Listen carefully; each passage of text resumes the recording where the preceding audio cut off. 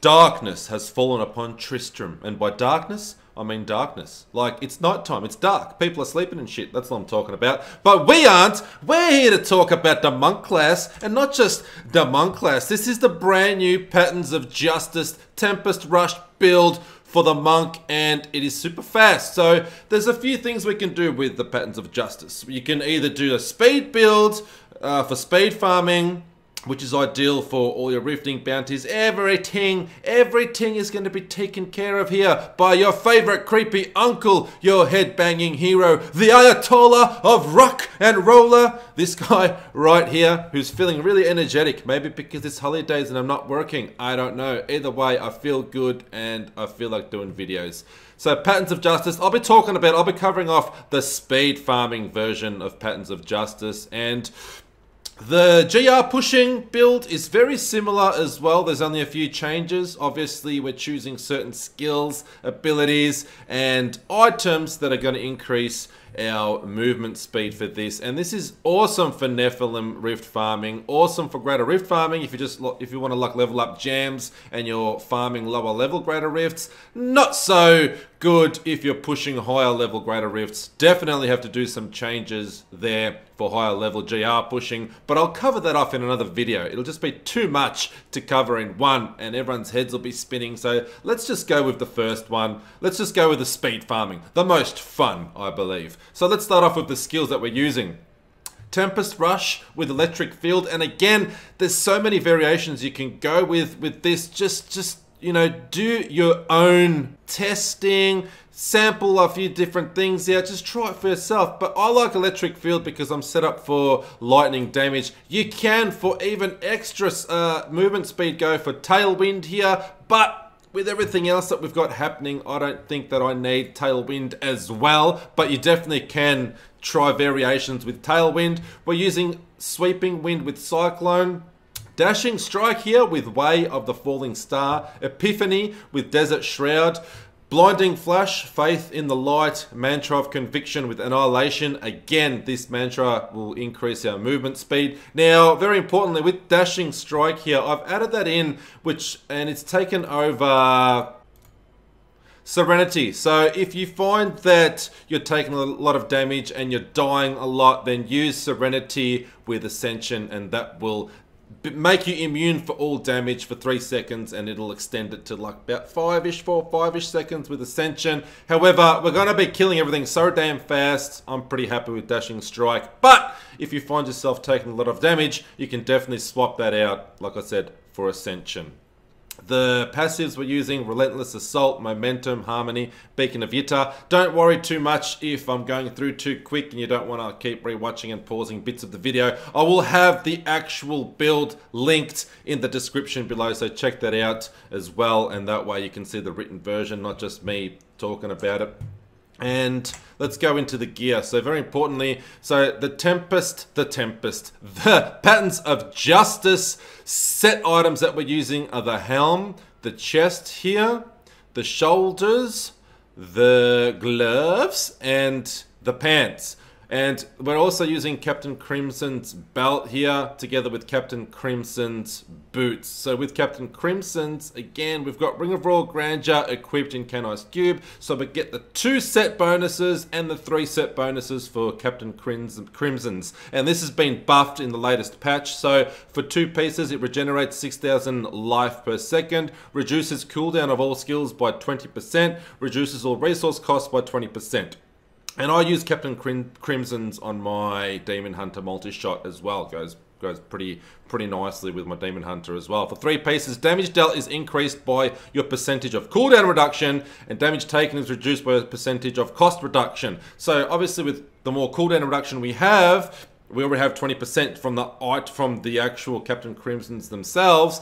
We keep generating more and more damage, and because this is quite a cooldown reduction heavy build, we rely on cooldown reduction a fair bit. As you can see, most of my items do come with cooldown reduction of all skills, so it's definitely very much needed for this build. Not everything has it, obviously, but we've got enough right now. Definitely want to try and put cooldown reduction wherever you can, and definitely when you're running pretty comfortable. As soon as you can kind of have Epiphany active 100% of the time, then you're doing pretty well. So they're the two different sets we have. We've got the Flavor of Time Amulet. We're using Caesar's Memento. The rings we're using Obsidian Ring of the Zodiac and Convention of Elements. Again, if you're struggling with damage and you're dying, you can try use Unity as well. So there's a few variations you can go with here, not just with your skills, but also with your items that you have equipped. The weapons, very, very importantly, Vengeful Wind. I've got a nice Primal Juicy, Primal Ancient there. Increases maximum stack of our Sweeping Wind by 7%. I'll go through the Patterns of Justice set bonuses in a second. And one Quim Lao, hitting Tempest Rush will activate Cyclone Strike. And both skills deal 559 increased percent damage. 559% increased damage. Now, Patterns of Justice, I should have went through first. For 2 pieces, Sweeping Wind gains the effect of every rune, and movement speed is increased by 5% for each stack of Sweeping Wind. We're going to have a maximum of 10. So that's already 50% movement speed increasing just from Sweeping Wind alone. So as you can imagine, we're going to be moving fast, ladies and gentlemen. We're going to be moving super fast. For 4 paces, attacking with Tempest Rush reduces your damage taken by 50% and increases spirit regeneration by 50%. Not too shabby as well. For 6 paces, hitting with Tempest Rush while Sweeping Wind is active increases the size of Sweeping Wind and also increases all damage dealt by 15,000%. So huge damage increase there, and also increases the actual size of Sweeping Wind. So the area of effect is also going to be a lot greater as well. The gems we're using, so I'm using the diamond gem for my helm here, again increasing the cooldown reduction. All the rest we're using emerald dexterity gems, including emerald gems for our weapons, which will increase our critical hit damage, as you can see, 130%. The gems that we're using in our jewelry are the Bane of the Trapped, Gorgok, Wraith of Lightning, sorry, not Gorgok of Swiftness, Wraith of Lightning. You can use Gorgok of Swiftness as well, but I find that, you know, usually using just one of these is probably beneficial enough, and Taeguk. But like I said, it's up to yourself just to experiment and give things a go. You can definitely try and, you know, exchange Taeguk for like a Gorgok of Swiftness, or Gorgok of Swiftness if you want to. My god, it's a tongue twister. But I'm using the Wraith of Lightning, which definitely increases our movement speed as well. Again, 25% while under the effect of the Wraith of Lightning. So we're going to be moving so damn fast. Let's have a look at Kenai's Cube real quick. We're using Balance in the weapon slot, Armor, Lefebvre's Silicoi, and Jewelry, Ring of Royal Grandeur. Again, because we have 5 pieces of the Justice set, or the Patterns of Justice set equipped, and 2 pieces of the Captain Crimson's, Captain Crimson's, sorry, I can't talk today. But the Ring of Royal Grandeur allows us to benefit from having 1 set item less from both sets, but we get the full effect of the full set bonuses. So for 2 pieces, we get the 3 full set bonus, and for 5 pieces of POJ, we get the full 6 set bonus there, which is active. So pretty awesome stuff right there. Paragon points, you want to make sure that your movement speed is capped at 25%. I've got 12% on my items, 13% in here, equals 25% maximum. Everything else in dexterity. With offense, you definitely want to go cooldown reduction first with a build, with this type of build, and then just split things evenly between crit chance, critical hit damage, and then everything else into attack speed in that order. With defense, go resist all, armor, life regen. That's usually the way with that anyway. With utility, you want to go with area damage, resource cost reduction, life per hit, and gold find. We're not going to struggle with resource costs here at all. We're going to be flying through pretty well. But as you can see, I'm fully capped out. But if you're not, just, you know, invest your Paragon points in that order. And now it is time. So without doing an example here, I'm just going to go in, do a Nephilim Rift run for y'all, and that'll end this build guide. I think I've covered off everything. I always remember something once I've left, so invest in cooldown reduction. Obviously, like dexterity, a primary attribute there, and then you want resistance to all elements, critical hit chance, critical hit damage wherever possible, and resource. Reduce cooldown cost of your skills, cooldown of all skills, sorry, not resource, don't worry about resource. And I think that pretty much covers off everything. Let's go on, do an example together. I love you all. Thank you all for tuning in. Don't forget to subscribe if you haven't already. Click that notification bell. That way, every time I upload something new, you will be notified. Your dear old uncle loves you all. Thank you all for coming in and visiting as always. Cannot wait till we can be friends for all eternity. Let's go do a Nephilim run together. Love you all. Okay, my beautiful people. I was hoping for a bit of an outdoorsy map. Looks like we got one. Ah, yeah, this one. We gotta go up here. Should be plenty of stuff to kill. And look how quick we're going. Seriously.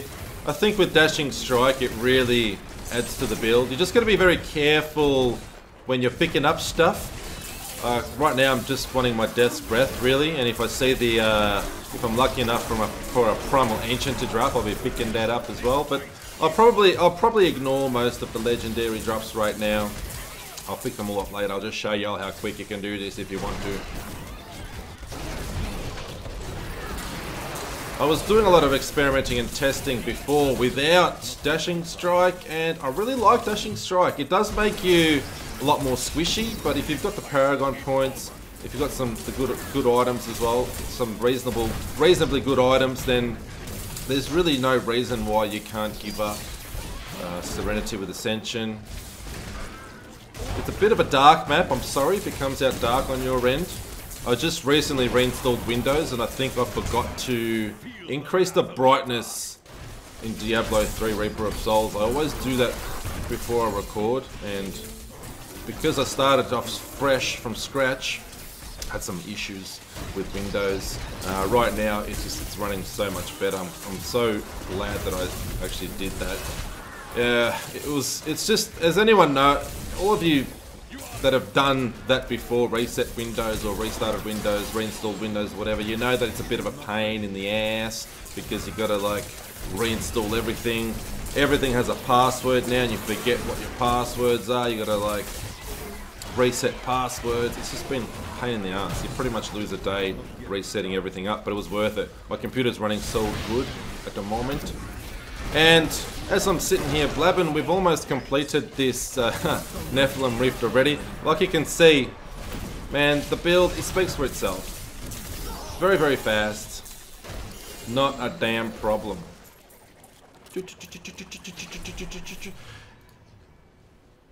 Super fast, super efficient. That is the build. Don't forget to check out the written version in the description below. That way you don't have to like try and memorize everything that I've gone through, or you know, pause the video and listen to bits and pieces. That'll be very annoying. So your dear old creepy uncle will make things very easy for everyone. Description down below. That way you can open up the build yourself. I love you all. Thank you all for tuning in. Like I mentioned, if you want to show your support to the creepy one right here, this guy right here, don't forget to subscribe. Otherwise, just come back and visit any damn time. Love you all. See you again real soon.